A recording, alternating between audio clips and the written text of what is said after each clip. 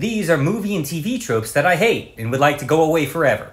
Number 1, forgiving a lifelong abuser automatically because it's revealed that they have feelings. I see this mostly in TV, but it's usually centered around a relationship that does not have an equal power balance. Usually it's a parent and a child or a boss and an employee. And the person in the position of power just never misses a step to make the underling's life miserable. And then, when that person finally calls their abuser out on all the horrible things they do to them, that abuser cries and then they just forgive them. I hate it. Number 2, only recognizing bodybuilder physiques as forms of power, strength, and fitness. There are many different body types that serve many different functions. But we seem to be stuck on just dehydrated, no-fat, muscly guys. I want to see people who look like power lifters, like sumo wrestlers, like swimmers, like runners. There are characters who literally look out of place in their whole world because they made them a bodybuilder when there is no reason they would ever look like that in that environment.